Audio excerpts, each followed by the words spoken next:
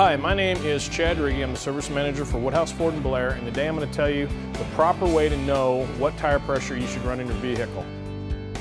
A common misconception is you go off what is on the tire itself, when actually the manufacturer has their own specifications for tire pressure settings, and that is located inside the door on the driver's inner door well. And as you can see, it will give you front, rear, and spare. It will give you the tire pressures for each one of the tires on the car.